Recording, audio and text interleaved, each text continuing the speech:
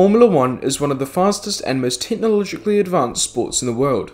Hundreds of millions of dollars are spent every year by race teams looking to get any technical edge they can over the opposition, and throughout Formula 1 history this has resulted in some of the automotive world's most popular technologies being pioneered in Formula 1 first. For example, the pedal shift gearbox was first developed for F1 cars back in the 1980s and 1990s and now a common feature on many sports cars, while the KERS system introduced to Formula 1 in 2009 is now seeing widespread use in hybrid cars and electric city buses. There was one technology, however, developed solely to extract maximum performance on the racetrack, and it was so extreme that the FIA banned it after just a single race. To find out more, we must travel back to Formula 1 in 1978. In 1978, Lotus was dominating Formula 1 with their experimental ground effect cars, which used specially shaped channels underneath the car to reduce air pressure and increase downforce. At the time, the legendary designer Gordon Murray was working for the Brabham team and was trying to find a way to replicate the Lotus's ground effect. Unfortunately for Murray and Brabham, the Alfa Romeo Flat 12 used in that year's car was just too wide to allow the use of Venturi tunnels, which were the primary mechanism used for significant ground effect. Murray, however, was not deterred, and set about finding another way to reduce the air pressure under the Brabham chassis. At this moment, an unlikely vehicle appears in the story. In 1970, American race car constructor Chaparral produced a design known as the 2J, which competed in the deregulated Can-Am series.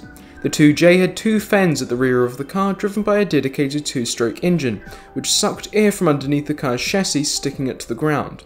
Despite poor reliability, the 2J proved incredibly capable, being almost 2 seconds faster on average than every other car on the grid. It was the 2J that Murray hoped to emulate, this time in a Formula 1 car design. Despite the extensive modifications to the Brabham BT46 chassis that were needed to accommodate the fan, the BT46B was tested successfully. However, driver Niki Lauda described the BT46B as unpleasant to drive due to the incredible G-forces involved in cornering, which were much higher than that of a standard Formula 1 car. The Brabham team brought the BT46B to the 1978 Swedish Grand Prix for its first race. Murray and the Brabham team insisted that the fan was for cooling purposes and pointed out that using a fan to assist cooling was not illegal. This meant that the fan was therefore not a movable aerodynamic device, which were banned in the technical regulations. However, the true purpose of the BT46B's fan was immediately apparent. When the car accelerated, the fan sucked the car to the road as the downforce increased. Despite protests from opposing teams, the BT46Bs of John Watson and Niki Lauda were allowed to race. They qualified second and third, behind the championship-leading Lotus of Mario Andretti. The race was underway, and the Brabhams were immediately competitive, with Lauda battling Mario Andretti for the lead. Watson's Brabham retired with a throttle problem on lap 20. Meanwhile, Lauda took the lead from Andretti following a mistake from the American driver.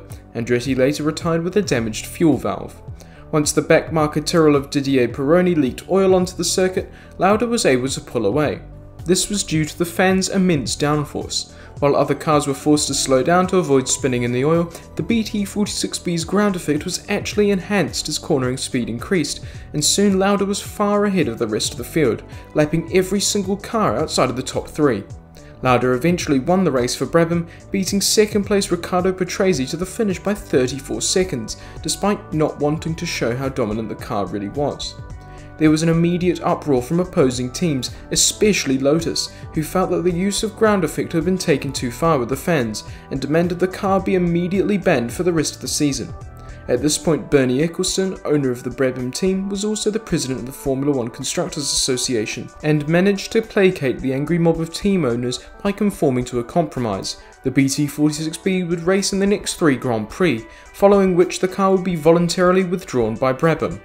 However, the FISA, Formula 1's governing body, immediately banned any use of fan cars from that moment forward, and the 2 BT46B cars were forced to convert back to regular BT46 spec by the next round of the 1978 championship in France.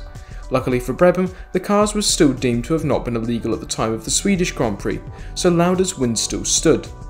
The Brabham BT46B may have been immediately banned and served as a warning to any teams who considered taking the ground effect revolution too far, but it also holds near mythical status in Formula 1 folklore. It remains the only car in Formula 1 history to have a 100% win record.